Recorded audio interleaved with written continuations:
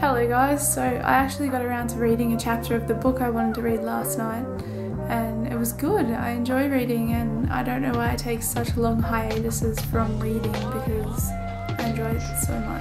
I'm already off to a good start today. I've made a few videos and it feels good.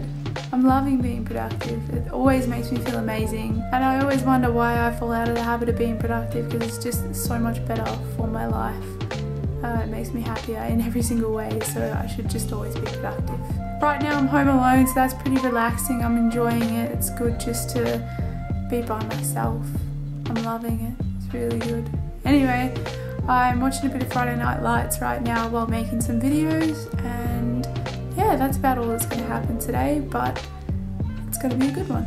So this is the book that I'm reading. Obviously it's Eat, Pray, Love, and I've read it before and I've seen the film, but I just feel like reading it again. I actually got it in India and that's why it says 350 rupees. That's I think about maybe $7, maybe a little bit less than $7. By Penguin India, but I don't think it was. It was just a street vendor, so I feel kind of bad, but you know. And the girl that recommended it to me, a girl I met in India, actually wrote on the inner pages of it. So yeah, it means a lot to me, this book, because I got it on my trip to India and I'm looking forward to reading it. So my productivity took a sharp nosedive and I think I woke up at 3 PM today and then I went to sleep at about 7 and slept till about 9, so it's a bit of a weird hour to have a nap. My tiredness from no caffeine has definitely gone away. My natural energy levels are just as probably better than when I was drinking caffeine, so I'm really excited about that. Hoping this doesn't mess up my sleeping pattern too bad, but at the same time I think I'm needing less sleep nowadays.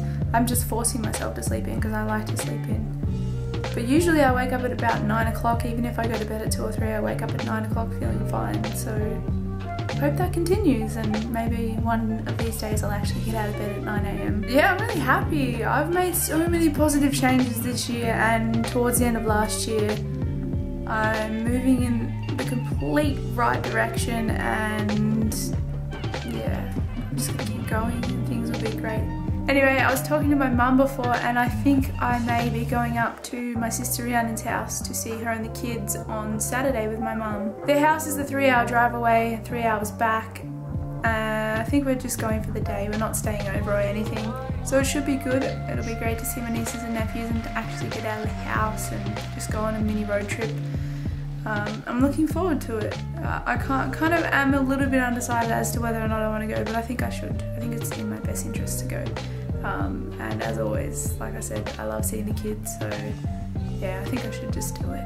It'll be great. I'm gonna end this video here. I figure I'm not doing much for the rest of the night, so I don't have anything to film anyway. I want to have another productive day tomorrow, more so than today, and then yeah, I'm really looking forward to Saturday. It's gonna be great. Hoping I can see Emma and Kylie again maybe next weekend. That should be good. Yeah, I'm feeling pretty good at the moment and it's awesome. Hope you guys are doing well. Take care and I'll see you tomorrow. Bye.